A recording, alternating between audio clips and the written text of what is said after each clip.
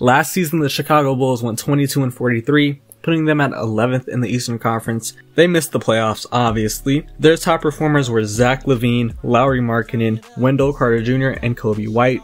Their more interesting players are Daniel Gafford and Chandler Hutchinson. Zach LaVine put up 25.5 points per game, 4 assists per game on 45% from the field and 38% from 3 on 8.1 attempts per game. Zach LaVine is a great offensive option. Let's get the empty stats narrative out the way immediately. I don't know why this is a thing. I don't know why empty stats is like somebody has to put the ball in the hoop. If it were empty stats, it would be something like 27 points per game on 30% from the field. No, Zach LaVine is still putting up 25 points per game on very efficient splits. So it's definitely not empty stats. Let's get that out of the way. Now, just talking about on the court stuff, Zach LaVine is a freak athlete. He's one of the best dunkers and slashers in our league. Incredibly athletic. He can get to the rim whenever he wants because of his athleticism, because of his improved handle. Also mainly because he's improved as a shooter throughout his first couple of years in the league. So Zach LaVine has really turned into somebody who is an inside-out scorer.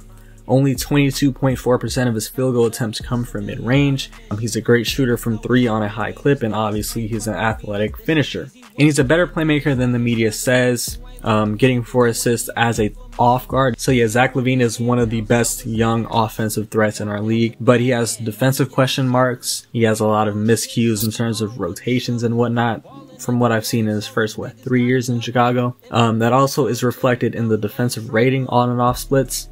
Chicago had a better defensive rating by 9 points with him off the court than with him on the court. So hopefully Zach LaVine can finally figure it out on defense. Lauri Markkanen put up 15 points per game, 6 rebounds per game on 42.5% from the field, and 34.5% from 3 on 6.3 attempts per game. Lauri Markkanen, another player gifted offensively. He's a 7-footer, pretty mobile for being a 7-footer. He can put the ball on the floor. He has a pretty good handle for being a 7-footer, and he can finish at the rim. He's a good shooter, so he's a demigod, or somebody who has demigod capabilities. We've seen this in his rookie year and in his sophomore year. This is the stuff that he was doing in those first 2 years when he was unleashed, when he wasn't limited by his trash-ass coach. But in his 3rd year, he really stalled, mainly because of his usage from Jim Boylan, who was telling him to really just sit out, camp out on the perimeter, and hit his threes. That's not how you get the most out of somebody like Lauri Markkanen. Lauri Markkanen's also been lackluster defensively, mainly because of just his build. He's not really quick enough to keep up with perimeter-oriented 4s, and he's not an intimidating presence on the interior. Yeah, he's kind of a tweener on defense. I don't know who you could have him guard consistently. So going into his 4th year, you hope that he can be used better under Billy Donovan, who's just a better coach than Jim Boylan. Also, this is Lauri's contract year, so this is pretty important stuff for him to get his payday. Wendell Carter Jr. put up 11 points per game, 9 rebounds on 53.4% from the field. Wendell is probably the Bulls' best defender this year. Last year, you could argue who it was between him and Chris Dunn, but now with Chris Dunn being gone, Wendell is their best defender. He's not really a dynamic rim protector. He's kind of just like an all-around solid post defender, solid in the post. He's a good pick and roll defender, solid on switches, and he's pretty good help side. In terms of offensive game, he's got a good mid-range shot. From 10 to 16 feet, he shot 51.5% from the field, which is pretty damn good. But other than that, he might be a little limited offensively. He's not going to be a go-to low post guy, like somebody you just throw the ball to down low and just ask him to get a bucket. That's not really going to be who Wendell Carter is. But in terms of playmaking, I haven't seen that much, like with my eyes, but I've heard from a lot of people that he does have some playmaking potential as a big man. Kobe White put up 13 points per game, 2.7 assists per game on 39.4% from the field, and 35.4% from 3 on 5.8 attempts. Kobe White, another player who's offensively gifted as a shot creator in the backcourt. He didn't really show that shot creation consistently to start off the year, but he did so in February, like right before the hiatus. In February, he averaged 20.1 points per game on 43.3% from the field and 41.1% from 3. So based off of that month, you kind of see his scoring potential. Somebody that can go off the dribble, somebody that can hit the 3-point shot, catch and shoot, create it a little bit. Kobe White has a lot of scoring potential, but his playmaking is kind of the downside. of him, especially on this Bulls team. His playmaking is not good enough for him to be a point guard. And the Bulls already have a scoring guard at shooting guard in Zach LaVine. So it's kind of a bit redundant with you throwing in Coby White, who is really a shooting guard playing point guard. So then that's really what raises the questions regarding if he could play with Zach LaVine. He's going to have to really improve his playmaking ability, because you can't just have two shooting guards in the backcourt and just say, oh, fuck it, make it work.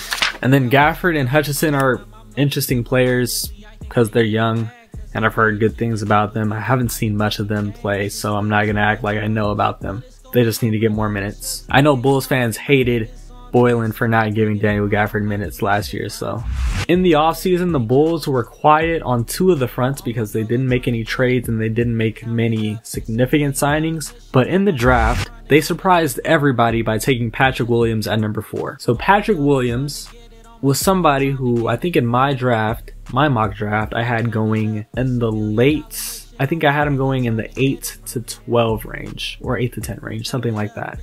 Nowhere near number 4. Chicago took him at number 4. I think I had Denny Avdia going to Chicago at number 4 because they did need a small forward. They have a young player with upside at every position except small forward. So I thought they would go small forward, and they did, but they took Patrick Williams. I can understand it. I can understand why they went after Patrick Williams because of his defense. He is the Rocco prospect of this draft.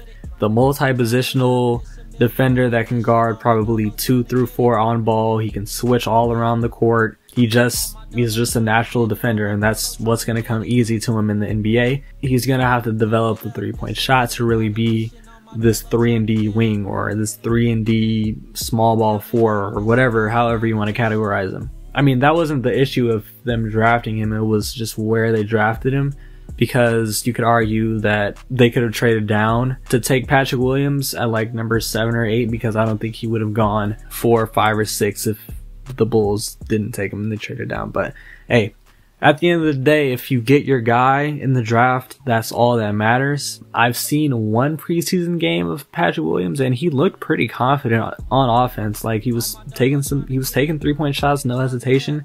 He took a lot of floaters, some like fading post hooks, and he was hitting them. So for somebody who's coming into the league, who many scouts believed was going to be raw on offense, early on he's showing some signs that he has the confidence on that end. So looking at the depth chart, at the guard positions, the Bulls have LaVine, Coby White, Tomas Satoransky, and Denzel Valentine. At the forward positions, they have Lauri Markkanen, Otto Porter Jr., Patrick Williams, and Chandler Hutchison. And at the center positions, they have Wendell Carter Jr. and Daniel Gafford. Coaching them is Billy Donovan, who I think won co-coach of the year last year. Don't quote me on that though. The job he did in OKC has to be credited. Obviously, the emergence of SGA, you got to give him credit. Chris Paul really proving all the doubters wrong, you got to give him credit. But you also got to give Coach Billy Donovan credit too, who had a lot of people really bagging on him for the lack of playoff success he had when he had Paul George and Russell Westbrook on the team. To really respond in that fashion and really overachieve with that OKC team, who a lot of people thought would be the worst team in the league, you gotta credit Billy Donovan with that. Protecting the starting lineup, I think it'll be Coby White and LaVine in the backcourt, Otto Porter Jr. in the starting lineup to start the season. I think they'll start Otto Porter Jr. Markkanen at the 4 and Wendell at the 5. Projecting the record, I think they'll go around 25-47. I think they'll be a 12th seed in the East. The Bulls got better, but so did a lot of teams in the East in the range that the Bulls are going to be in, like chasing an 8 seed. Teams in that realm, like the Wizards, they got better. The Hawks, they got a lot better.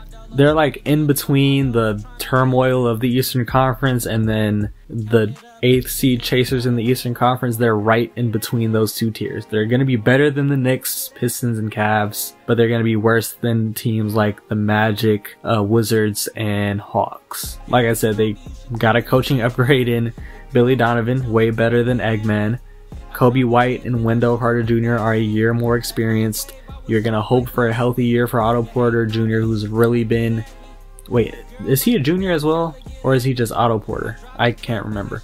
but you're going to hope for a healthy year from him because he's been really injury riddled ever since he came to Chicago. And maybe you hope for an instant impact from Patrick Williams as this guy who can really just provide some beneficial time for you on the defensive end, which is really something this Bulls team needed. So obviously I think the Bulls are going to miss the playoffs.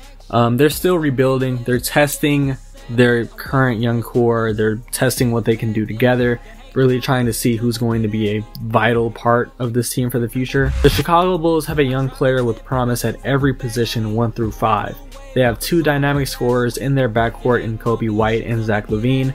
They have a promising multi-positional defender in Patrick Williams at the 3. They have a mobile stretch 4 that can drive to the rim in Lauri Markkanen. And they have a solid low-post defender with playmaking and shooting potential in Wendell Carter Jr. However, questions arise regarding whether all these players can coexist. Can LaVine and White play in the same backcourt with neither one being a natural facilitator? Is Patrick Williams more of a 4 than a 3? Does this make Markkanen expendable? These are questions for new front office exec Arturas Karnisovas to answer in the upcoming restricted and unrestricted free agencies for Lowry and Zach in the future. But speaking of the present, the Bulls definitely made improvements as a team, but with the Eastern Conference bottom half getting better, I don't see playoff basketball in Chicago for the upcoming postseason.